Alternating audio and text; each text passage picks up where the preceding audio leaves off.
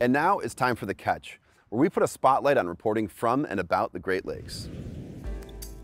The U.S. Environmental Protection Agency has proposed nationwide rules for limiting the amount of toxic forever chemicals known as PFAS in drinking water to trace amounts. MLive reporter Garrett Ellison has been following this story. It's an important moment in public health in the United States. It's the first time that the EPA has proposed to regulate a drinking water contaminant in decades.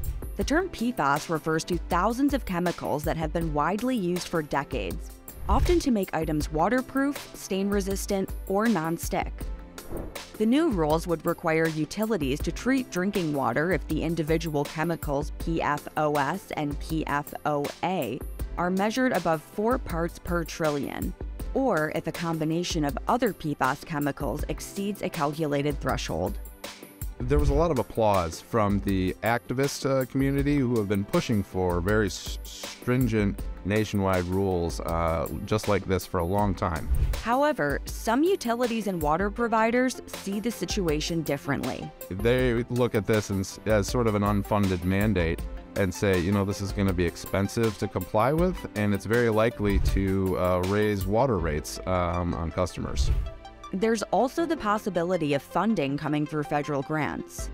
As details will continue to unfold, Garrett says the EPA is proposing to finalize the new limits by the end of 2023. However, most people are expecting that deadline to be pushed because it's expected that there will be some challenges to this in court, which could, extend the timeline for implementation. Although nearly half of all U.S. states have some PFAS drinking water regulations, the new standards would be the first enforceable national standard for a contaminant in drinking water in decades.